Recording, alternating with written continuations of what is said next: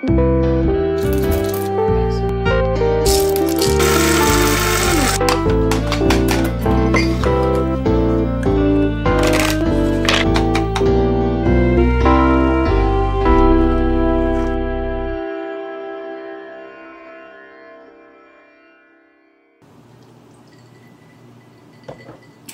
and welcome to another Coffee with the Coach.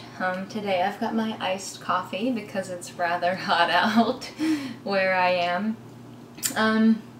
But it's nice. The weather's starting to get slightly cooler, so that's been a relief. I'm excited. As you can see, I'm ready for fall weather in my colors today.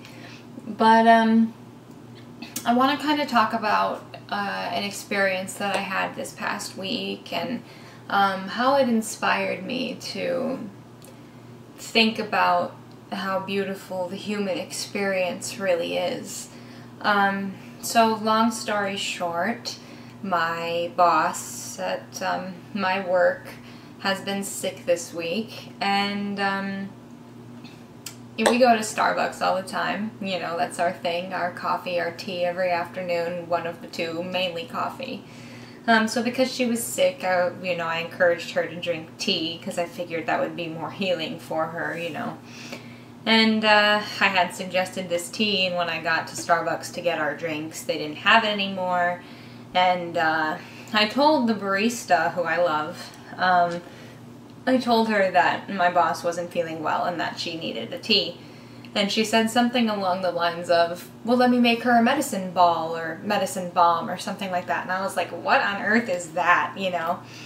And so she made her like this intense healing tea. And she was making it, and she's like, this is going to kick the sickness right out of her. We can't have her being sick, you know, like stuff like that. And I took it back, and my boss drank most of it, and she, you know, said it was helping her. But what I found so beautiful about this story is just that I love the way humans come together when it's necessary. You know, I mean, that's not a crazy story. She had a head cold, a sinus infection or something. You know, it's not the end of the world.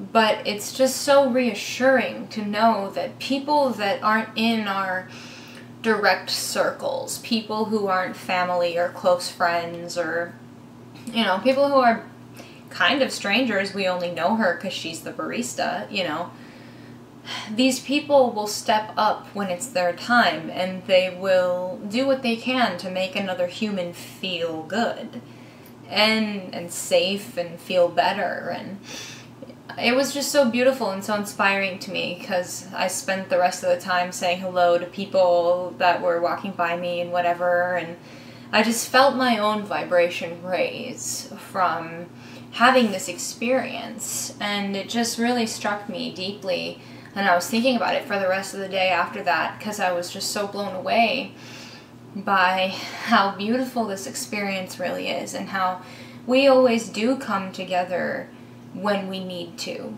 as the human race, right? So it made me think about larger things, you know, kind of the event and the ascension and stuff that we're experiencing right now. As more people continue to wake up and realize what's going on this planet, we're going to be seeing so much more of that, so many more people coming together and just helping to lift each other up and raise each other's vibrations and share that love and that light energy. And it just hit me right in the heart space, you know. It just made me feel so good to see that people are already willing to step up. And I think it just hit me so strongly because it's something that's easy to forget, especially when we're talking about outside of the spiritual group of people, you know what I mean? There's like a group of us. There's a group of us who are awake already or starting to experience spiritual awakening, or, you know, whatever you want to call it. There's a group of us, and then there's the other people, you know. And it's just, it's something that you forget about when you're thinking about, you know, the rest of the world. You think sometimes it's easy, at least, to fall into this mode where you think of the rest of the world as a bad place. But it's really not. Especially not when you are taking control of your own inner world. You know what I mean? Like, I consider myself a very positive person. I feel that my vibration is one that lifts others up while I'm in their presence, because that's what I focus on doing. I want to radiate that love and light energy for others, no matter who they are, whether they're my best friend or a stranger. I don't care. I want people to feel good when they're in my presence. And so, you know, I have been noticing people being friendlier, people, you know, saying hello and smiling and just being more calm. I feel like people are calmer in my presence, you know, and it's because I keep my inner world as calm and as in alignment with my true essence as possible. You know what I mean? So what I'm saying is, as we continue on with this ascension, it's time that we let go of beliefs that other people are negative, or that other people are bad, or that people aren't going to step up in times of need. You know, it's important that we focus on our own vibration, focus on living from our heart, you know, letting go of ego-based fears or 3D-based fears or lower vibrational energies and judgments and so on, and just move into that heart space and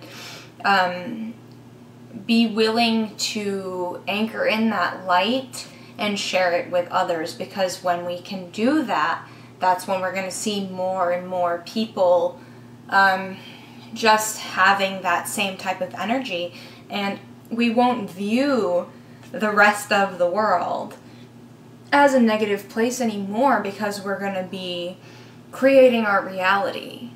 You know, what we put out there is what we're going to get back. If we put out this love and light energy, this positive vibration, this high vibration, then that's what we're going to get back from people, because our vibration is going to raise theirs. This is how we change the world. This is how we keep this ascension going. This is how we create the new earth that everyone has been so excited for over the past couple years and even longer. We do it by focusing on what's happening within first, and then we can create whatever we want to create in the world.